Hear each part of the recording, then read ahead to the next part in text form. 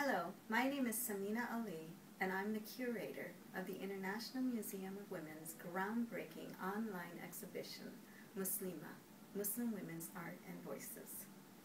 Muslima is a global multimedia exhibition that features the artwork and stories from Muslim women from around the world.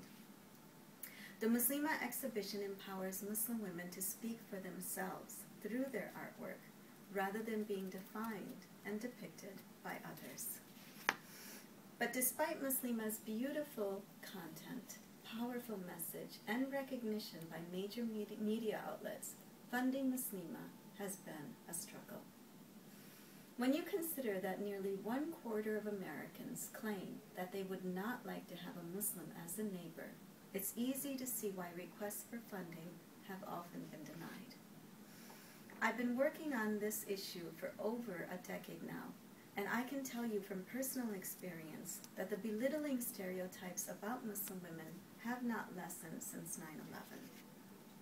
Unfortunately, these demeaning attitudes have increased to the point where many people accept stereotypes as fact, and Muslim women are being openly discriminated against.